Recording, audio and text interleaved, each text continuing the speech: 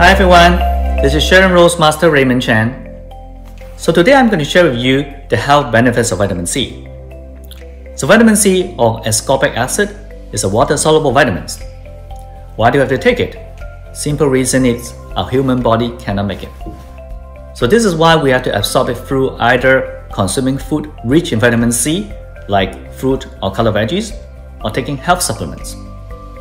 Now vitamin C has many health benefits. Number one, it can help your skin. Vitamin C actually helps us to brighten up the skin tone and reduces redness. It can also help those age spots. It helps the skin hydration a lot and help you to reduce wrinkles. Number two, vitamin C has been found to help baby brains to grow better. Now a professor in Denmark discovered that when he tried to give vitamin C to those pregnant guinea pigs mothers, the baby's memories improved by 10 to 15%. Interestingly, if the vitamin C were given after the babies were born, the health benefits were not as great as if were given before the deliveries. Same thing applies to human beings. So it is always advisable for pregnant ladies to take enough vitamin C before their deliveries. Number three, vitamin C actually can help your eyes. So studies show that if you consume vitamin C on long term, can actually help to prevent age-related macular degeneration. Number four, vitamin C actually is a natural laxative. Now what it does is, it draws water into your gut and that's why it can help you to soften up those stools. So I know constipation has always been a big problem to many elderlies. So if you take enough vitamin C at the recommended dose, it's usually very safe and you should be able to help your constipation. Number five, vitamin C can actually prevent gum bleeding and bleeding underneath your skin. Now scurvy is a long-known disease in the 15th and 18th centuries when sailors on long voyages in the sea couldn't get an access to fresh fruit produce and they tend to bleed in the gums. So if you take a vitamin C, it can help you reverse it. So nowadays, people find that if you take enough vitamin C, you're going to get less chance of getting periodontal disease or gum disease. Number six, vitamin C can help you to lower your bad cholesterol and help you to absorb iron better. So for those who's taking iron supplement, it's always advisable to take vitamin C at the same time. Number seven, how about infection? Yes, there are some evidences. Now, vitamin C was found that you may be able to help to shorten the duration of a common cold. And also, you may even be able to help those prevent a cold in extreme conditions, like athletes, skiers, or military personnel. How about pneumonia, meaning lung infection? Researchers found that if you take vitamin C, you may be able to help the body to eliminate the excess fluid from the lung. What happens is that when you have an infection in the lung, there are a lot of white cells accumulating in the lungs, and in this way, it will destroy one of the blood vessels at the ending of the lung cells. So too much water being built into the lung cells, and that's the way, and it will drown the lung.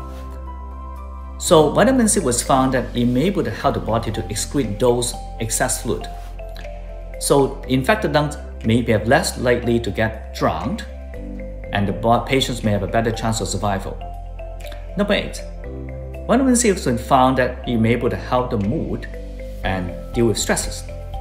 Now, many brain chemicals, or we call neurotransmitter, was actually being synthesized in our brain through the help of vitamin C. Dopamine is one of them. So, deficiency of dopamine has been tied in with many neurological disorders, including mood problems, and vitamin C may be able to help.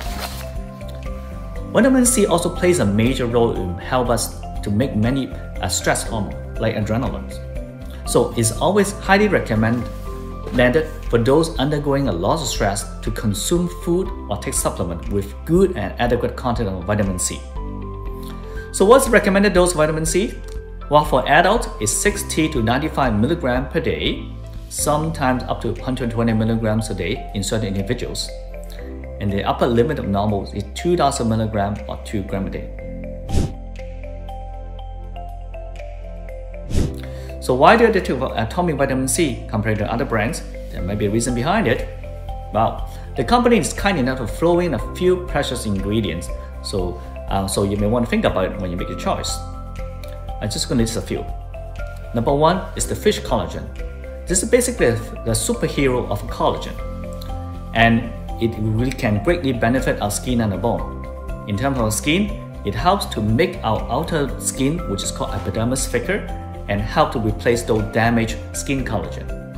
For our bone, it helps us to keep the minerals, mostly the calcium, into the bone matrix much better, so we can have a bigger bone size and much dense bone. Number 2 is turmeric. Now turmeric is basically the main spice we find in curry. It is a long-known natural substance in the world that has a very strong anti-inflammatory and antioxidant properties. It can help the arthritis, it lower chance of getting diabetes, and get you a better control of your cholesterol. Number 3 is chicory root. This is basically a plant containing a natural substance called inulin.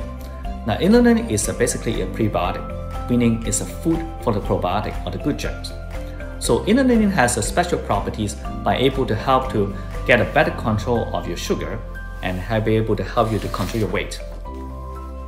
Now today, this is just a quick summary of all the many health benefits of vitamin C, and hope everybody can enjoy it and get the most out of it. Take care for now and see you all next time.